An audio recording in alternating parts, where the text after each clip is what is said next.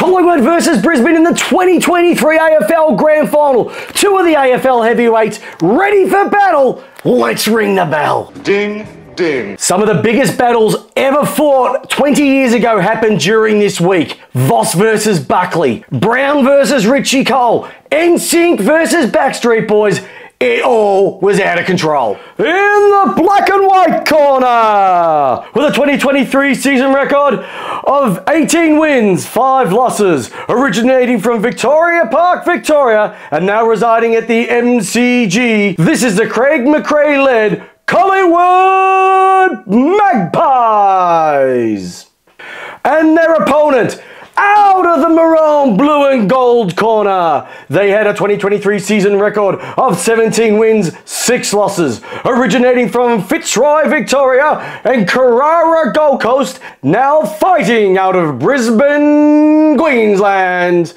They are the Brisbane Lions. Let's check out the tail of the tape. The number 2 ranked offense versus the 7th. The number 3 ranked defense versus the 4th, 35 to 37 players used, an average winning margin of 32 points compared to 28, average losing margin of 25 points compared to 22, and the Brisbane Lions have won the last 6 in a row. 2 contrasting styles, carnage versus control. The Pies love to run and gun, starting their attack from the half-back line and then streaming through the middle of the ground.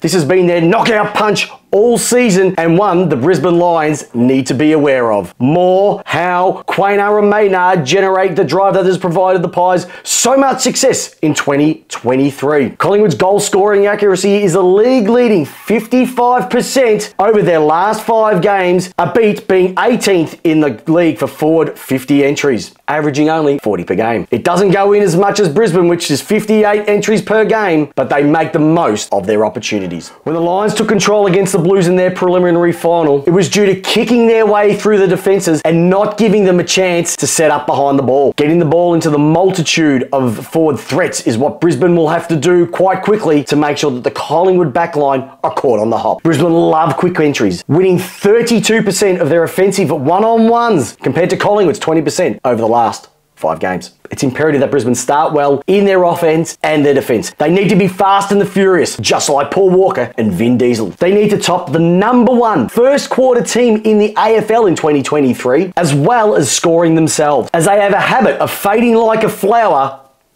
rock set style. They almost coughed it up last week in the final quarter against the Blues, and we know that the Pies' never retreat, never surrender attitude has resulted in 59% of their final quarters won in 2023 alone. Brisbane are at 48%. Collingwood need to ensure that their half-back line doesn't get locked into their own forward 50, as they do find it challenging to get an outlet. Brisbane like to get it into their forward 50 quickly and have their mids and backs push up to lock it in. And when you have Charlie Cameron, Zach Bailey, Jared Lyons and Cam Rayner contesting harder than anyone in the AFL inside 50, Collingwood won't have it easy. Now we know Jordan De Goey and Joe Danaher can be the X factors for this game, and they can win a game off their own boot. But I believe that the biggest X factor of this game will be the heat. Melbourne is going to experience a 29-degree day in September, potentially going to be the hottest grand final since the 1987 Hawthorn versus Carlton game.